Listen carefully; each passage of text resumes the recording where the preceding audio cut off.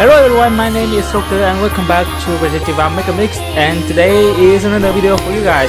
And today's video I actually gonna do the idea of basically I doing this. I think the last time I doing in this it was for the cool something like that for Miku. So basically the idea is that I'm using I kind of imitated or redo the work that they have done. That they have done. Sega have done for Protectiva Protectiva X, which is they chose a song, and then each of those songs have a different element or type or whatever it is. So we have like cool, we have like elegant, we have quirky or something like that, and then we have like cute, something like that along the line. So I think before I done only one. I think that is the cool one, or either the cool one or the cute one. I forgot which one is it, but yeah. So right now I'm back of doing that again, but I pick out the song in my own, my own song. I'm not using the song that they already used in Protectiva X, which is some of the song is not in here obviously, but now I create my own version kind of type something. So today I'm gonna be creating one called Elegant, which is the one where Miku like being sassy. She's been like more a ladylike. I mean she's ladylike, she's lady pretty much. But she's more mature, and then she's more like sassy something like that. I don't know how to use the word, but it's basically in the term where like she's more. I don't know how to use the word. I don't know which word to describe, but basically she's more like lady.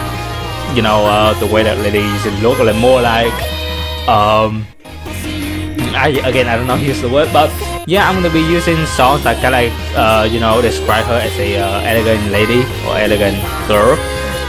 So yeah, I pick out 4 songs. I think there's 4 or 5 or something, but yeah, I think I pick out 4 only. So World is Mine is one song, Cakewalk Envy. Let's see which one I use again. Sweet, not sweet. Yeah, that is a Sweet Devil, right? Yeah, I think so. Hold on, let me look at the name again. I think it's Sweet Devil. It's the name of the song. Let's see. Yeah, Sweet Devil. So which one is the 4th one? I forgot already, because I picked this song like 2 days ago. But yeah, because I'm so busy with work, I haven't have time to record it. So today I got. Luckily, I got back from work early today, so I have time to record for you guys. Let's see which one do I. Oh, ASO. Yeah, ASO is another one that I pick for the 4 songs. So yeah, guys, hopefully you guys enjoyed the video for today. Make sure to hit the like and subscribe to the channel for more Miku related content, as well as some other content I'm gonna do in the future as well. Currently I don't have anything, but probably next year, because next year they have a lot of games coming out for Switch. This year there's still a ton of games, but none of them interested me at all. So I think next year we're gonna have Persona 5 Phantom Strike or something like that, like the game that being collabed with Koei, which is the game that I did a demo a long time ago, but I did not do full play with it because it's in Japanese back then. So I kind of don't want to do it because I'm afraid that some of you guys don't understand Japanese as well, and then don't understand Japanese well at all. So I decided not to record it, but now we already have an officially release date for the English version of that game. I think it was February or something, around that month. Like I think it was going to be released in February of 2021. So once the game come out, I'm gonna do a gameplay for full gameplay for it. So hopefully you guys looking forward to it. But other than that, also check out the link in the description or at the end of the video for more to watch. And I will see you guys next time. Till then, take care and stay healthy.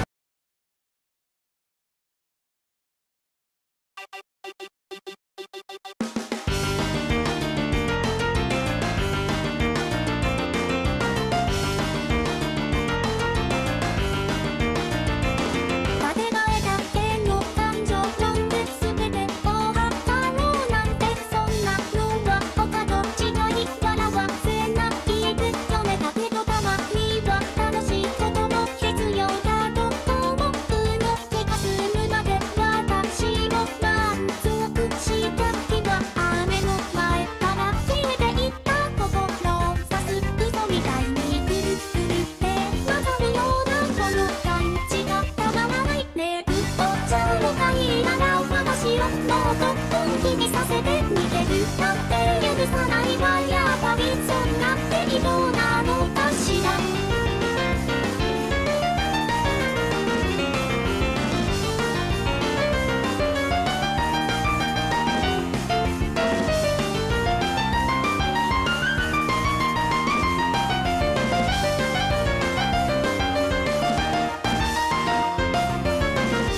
嬉しいとか気持ちいいとか所詮それは自己満足。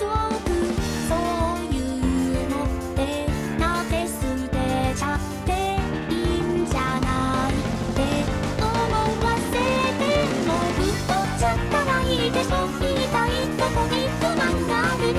いっそこうなったら逃がさないだからね。ごめん覚悟してさどうなっちゃってもいいからその手で最後まで見届けて。どこまで行っても止まらないだけどね。でもねそろそろ限界。